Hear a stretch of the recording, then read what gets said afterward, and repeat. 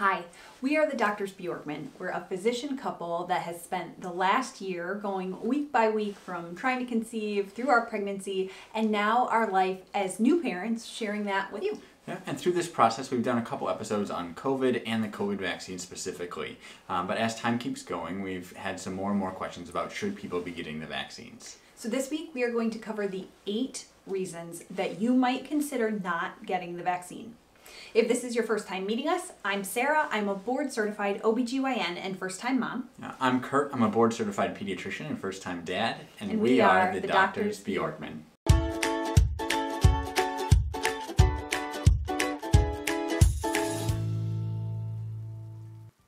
Welcome back. We need to start out this week by saying that we know there are many people who are hesitant about getting vaccinated. Maybe that's you, or maybe that's someone that you love. Yeah. And it is okay to be hesitant about something that feels new or something that you maybe are getting conflicting reports about from friends, family, social media, or the news. So our goal is to go through some of the reasons you might have for not getting vaccinated and to talk about the current data and evidence we have about COVID and the COVID-19 vaccines. We're going to share our personal feelings and decisions along the way, but most importantly, we want you to have the most up-to-date evidence, the facts, so that you can make an informed decision about what is best for you and your family. Yeah. Our duty as physicians is to first do no harm, to do good when possible, and then to give our patients the autonomy to make their own medical decisions. We want you to know that these themes are overarching everything we bring to you here on YouTube and are most certainly at the heart of this week's episode. Number 1, COVID isn't a big risk to me. So as doctors, we are constantly trying to balance risks and benefits of our actions. So it makes perfect sense for someone to ask themselves, what is the risk of COVID for me? Yeah. So as of August 15th, 2021, the age-related risk of death from COVID for people 18 to 29 years of age was 0.06%, or 6 deaths out of every 10,000 COVID cases. For people in their 30s, that risk goes up to 0.17%, or 17 deaths for every 10,000 cases. And for those in their 40s, that risk is 0.45%, or 45 deaths for every 10,000 cases. Yeah. Overall, what this means is that the risk of death from COVID is about the same as the risk of death from the flu for those less than 20 years of age. By the time someone is over the age of 30, that risk starts to go up significantly and then is markedly higher for those above the age of 50. In fact, for people who get COVID and are above the age of 75, the risk of death from a case of COVID is 1 in 5. However, death isn't the only thing to consider here. We think it's important to think about the risk of hospitalization, the risk of needing to be in an ICU, the risk of having inflammation around your heart, and the risks of those long-term COVID symptoms, sometimes called the long hauler COVID symptoms. Yeah. For the age group of people 18 to 49 years of age, which encompasses most of women of childbearing age, that risk of hospitalization is 3.4% per case, which is about 1 in 30. And additionally, there was a British study done in April that surveyed 20,000 people who had previously had COVID. And what that study found was that 20% of people were still reporting symptoms 5 weeks after they had the infection. And 13%, or 1 in 7 people, were still reporting symptoms 3 months after they had their infection. So maybe this data to you tells you, the risk of me dying from this disease is incredibly low. And the rate of hospitalization being 1 out of 30 cases for my age group really doesn't bother me that much. What we want to stress here also, though, is that these risks are dramatically higher if you're pregnant, or even if the risks to you personally are low, the risk could be very high for someone that you could spread it to. Yep. So the infective rate for the Delta variant, what we call in science the R0, is somewhere between 5 and 9. So what that means is that if you get COVID, you are likely to infect 5 to 9 other people. So don't just consider the risk of COVID to you, also think about the 5 to 9 people you might spread it to and what their risk is. We also know that pregnant women who get a COVID infection while they're pregnant do worse than non-pregnant women who are their same age. 2 big studies were published in the last month that looked at the outcomes of these pregnant women with COVID. And to summarize what they found, pregnant women in the hospital with COVID-19 were 4 to 6 times more likely to need to go to the ICU. Mm-hmm. They were 12 to 14 times more likely to be intubated or need a breathing tube to help them breathe. And they were 15 to 17 times more likely to die from their COVID-19 infection. Yeah. And these aren't the only complications that these women suffered. They also saw higher rates of kidney failure, mm-hmm. Blood clots, and serious cardiac events. Yep. Also, these women were 20 to 50% more likely to have preterm birth. Mm-hmm. And there have also been multiple other studies that have looked at placentas of women who've had COVID while pregnant and saw evidence of malperfusion to the placenta that supplies the blood flow directly to the developing baby. So you might be uncertain about getting the vaccine, and that's okay. I got vaccinated in the 2nd trimester of pregnancy back in January, right when it was kind of authorized for healthcare workers.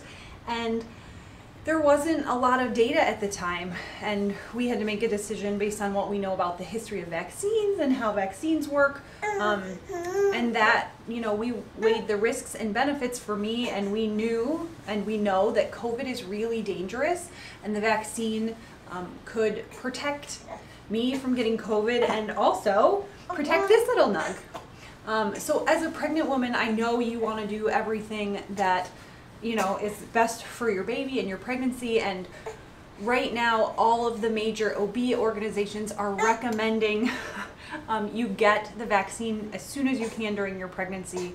I would, from this mama heart to yours, I would encourage you to get the vaccine. If you're hesitant, talk to people that are qualified to talk about the risks and benefits of getting this vaccine for you. Talk to your OBGYN because you want to do everything you can to protect your little nugget. So this is our, vaccine baby, and she is wonderful, and we just wanted you to meet her. If you have any questions, please leave them in the comments. We are so happy to talk to you about this decision and making one that's good for you and your family and your little babe. So. Reason number 2, the vaccines don't work that well. So you've probably heard that the COVID vaccines aren't as effective against the new Delta variant of COVID. And this is true. Instead of being 94 to 96% effective at preventing any infection from COVID, the Pfizer vaccine is somewhere between 39 and 64% effective against Delta variant. And the Moderna vaccine is about 76% effective at preventing any form of COVID infection. So why would you get a vaccine if you could still get COVID? And the answer here is twofold. First, the vaccines are still good enough at reducing the infection rate that it dramatically slows the spread of infection from person to person. Secondly, the vaccines are still incredibly effective at preventing severe disease and hospitalization. What we are finding is that over these summer months, upwards of 95% of people who are hospitalized are people who are unvaccinated. And so that includes people that were hesitant to get the vaccine, as well as kids who are still too young to get the vaccine. Yeah. So getting the vaccine not only reduces your chance of getting COVID in the first place, but almost certainly will keep you out of the hospital if you get COVID. Reason number 3. You may have heard that the vaccine is dangerous or experimental. So if that is how you feel, we hear you. It is hard when these things feel new or different. If that's you, go back and check out some of our earlier videos where we talked about the vaccine and how it works and what went into getting us to this point. But for now, let's give some updates of things that have happened since these vaccines got their emergency authorization use back in December of 2020. Yeah. So since that time, in the U.S., more than 190 million people have received at least one dose of the vaccine, or about 60% of the population, with about 50% of the population being completely vaccinated. And worldwide, 4.9 billion doses have been administered, which equates to about 25 to 30% of the world population getting at least one dose. So that's a huge amount of people who have received this vaccine, and it gives us so much data to look at the effectiveness of the vaccine vaccine, and also to look for rare side effects and complications. And as of this week, the Pfizer vaccine has received full FDA approval for use in the U.S. Correct. It's awesome. Yeah, it is awesome. And it's amazing that this vaccine has gone through the rigorous process of testing, evaluation, and a whole lot of red tape to get here. Yeah. You may be interested to know that many dietary supplements, like even vitamin D, don't have to go through this rigorous process of approval through the FDA. Some other important things to know about vaccine safety. So, it does not alter your DNA. It gives instructions to the cells in your body to make spike proteins that resemble the COVID-19 spike protein for a few short days, and that allows your body to... And your immune system to build an immune response that would then be able to fight off an infection if you were exposed to it somewhere down the road. Yeah. Now, there have absolutely been consequences of vaccination that have been seen. Yep. These are rare, but you should know about those, and we think it's important.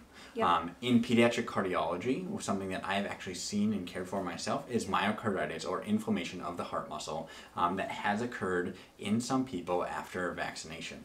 Yep. In the U.S., that rate it's occurred in about 1,200 people after vaccination, yep. with the people that are at most highest risk are males between the ages of 12 and 29 years of age. So 1,200 of the 190 million that have been vaccinated. Absolutely. You might ask, how could we recommend a vaccine that could cause something like this? And so that goes back to weighing the risks and benefits again. Mm-hmm. So vaccinating just this highest risk group of males, so age 12 to 29, could potentially cause 40 to 45 cases of myocarditis that, from what we've seen, is self-limited and doesn't have long-lasting effects. Yeah. But vaccinating this same group in the U.S. could potentially prevent 11,000 cases of COVID, 560 hospitalizations, 138 ICU admissions, and 6 deaths. Yeah. We know that so many of the decisions people make about their health are related to how the people they trust feel. Mm-hmm. And so here is a little information about people we hope that you have trust and confidence in.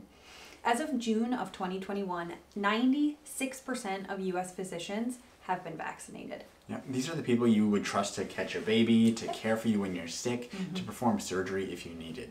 These are the U.S.'s medical experts who have dedicated at least 7 years of training and time to become board-certified physicians. Yeah. So nearly all of the doctors in the U.S., us included, mm-hmm. have decided that these vaccines are safe and effective enough for us to choose to get them personally. Reason number 4, I'm pregnant. Yeah, so we've already covered the risk that COVID infection plays on pregnant women and how high those risks are, but maybe your concern is not for yourself, but could getting the vaccine affect my placenta or my developing baby? The short answer here is no. As of the middle of August 2021, more than 148,000 pregnant women have gotten the vaccine, myself included. We know that vaccine doesn't leave your delt, mm-hmm. And so it is not crossing the placenta, it is never getting to the baby.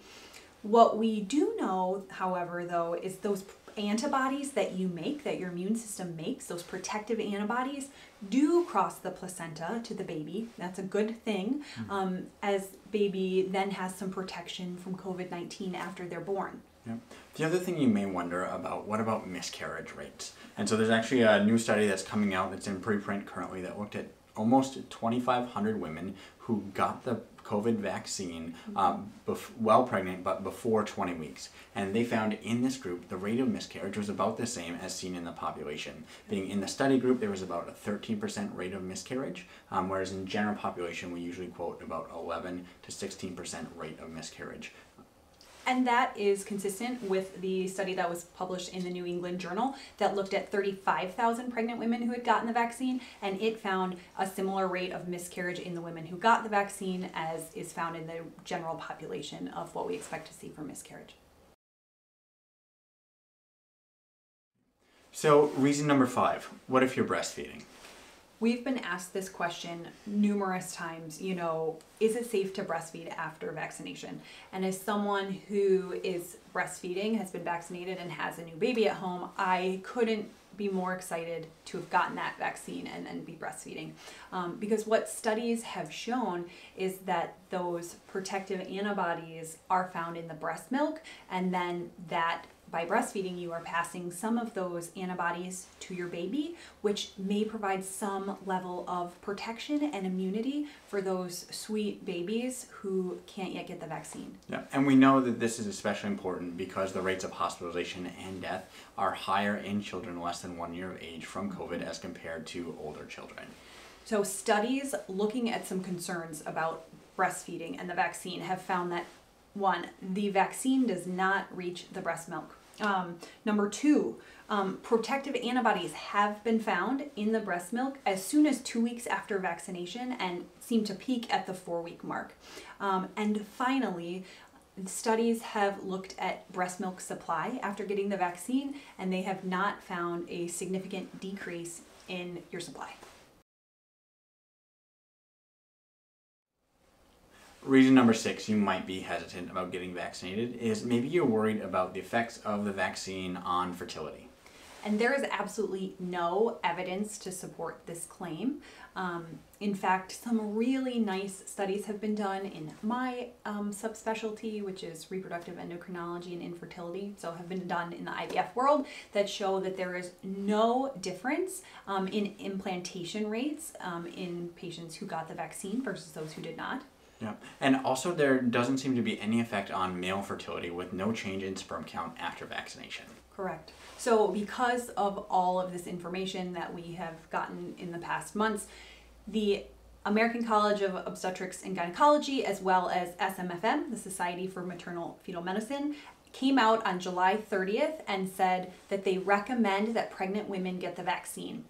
ASRM, the American Society for Reproductive Medicine, so those are your fertility specialists, also recommend pregnant women, women trying to conceive, women who are breastfeeding also get the vaccine.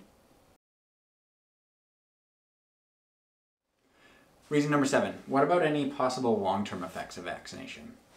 So 100% understand where that concern comes from, and here is what science tells us about it.